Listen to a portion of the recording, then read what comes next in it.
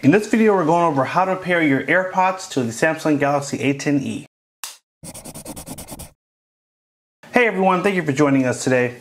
If you want to stay up to date on all the mobile technology coming out and learn cool tips, tricks, and hidden features, make sure you hit that subscribe button down below and tap the bell to turn on post notifications so you can be alerted every time we post new videos.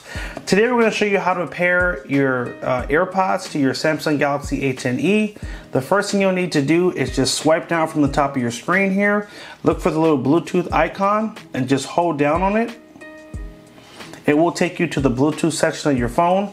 First you're going to turn on Bluetooth, and it will immediately begin to search for the AirPods. Now on the AirPods, there's a little button on the back, right at the bottom here. You're just gonna first open up the AirPods. There's a little indicator light that you're gonna see. It's gonna be green initially.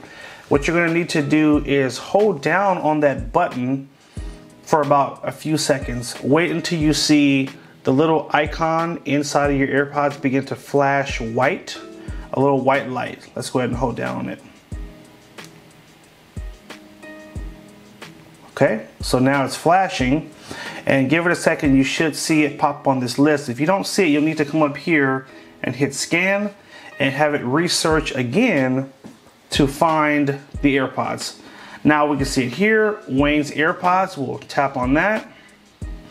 They'll begin to pair. Press OK. And now we're connected. So just that easy, you can pair your AirPods and then begin to use them to make calls and listen to music as well. Hope you guys found this video helpful. Make sure you like, favorite, and share if it was helpful. Hit that subscribe button and stay tuned for more videos. Take care, and as always, have a good one.